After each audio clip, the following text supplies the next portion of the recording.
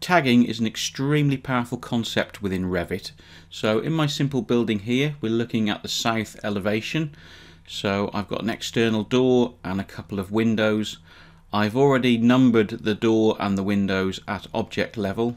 So if I click and select the door, we can see I give it a door number, and likewise for the windows W1 and W2. So if we want to put those references onto this particular elevation, go to Annotate, Tag by Category, and I simply select the objects to add the tags. But what if we want to tag in 3D? So let's just switch to a 3D view now. So there's a 3D view of our building. So what you may want to do is a little cutaway diagram of a certain area of your building and then tag it in 3D. So let's do that now.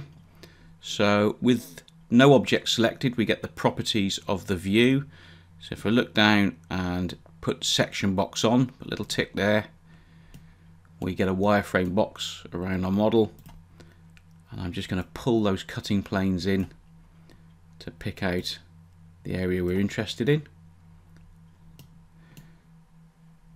Now, we probably don't want to see the section box on the sheet, so let's just go ahead and select that.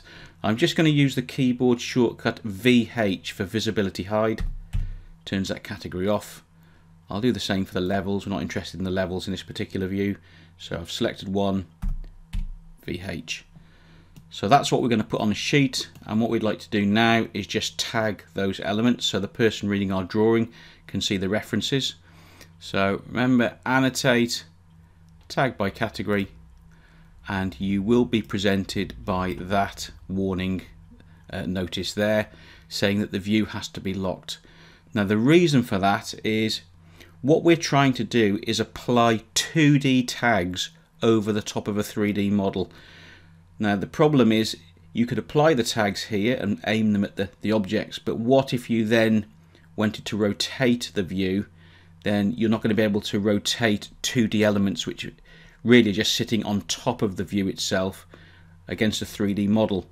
So in order to apply our tags, we've got to lock this view in place so it can't be rotated, and then Revit will happily allow us to put these 2D tags against the objects. Now to lock the 3D view, you need to go down onto the view control bar, and you'll see an icon of a little house with a padlock against it. It's currently reporting this is an unlocked 3D view, so go ahead and click it and save orientation and lock the view. So it's going to lock this in place so it cannot be rotated. Give it a name. This is because this is currently the default 3D view. Remember, Revit reserves this sort of curly brackets and 3D as the default 3D view, so we need to give it a different name. I'll just call it View 1. It's OK. Notice the icon has the locked padlock on it now to show us that the view is locked. We can now go to Annotate, Tag by Category, and select a door. Place the tag down. We'll do the same for the window and the other window. And that view is ready to be placed onto a sheet. I hope you enjoyed this Revit architecture video. If so, please hit the like button. If you'd like to be notified when new videos are released, please subscribe to this channel. And to see the full range of my Autodesk Revit architecture training material, including video courses and PDF ebooks, please visit the website at www.bimscape.com. You can also connect with Bimscape on the social media platforms listed here.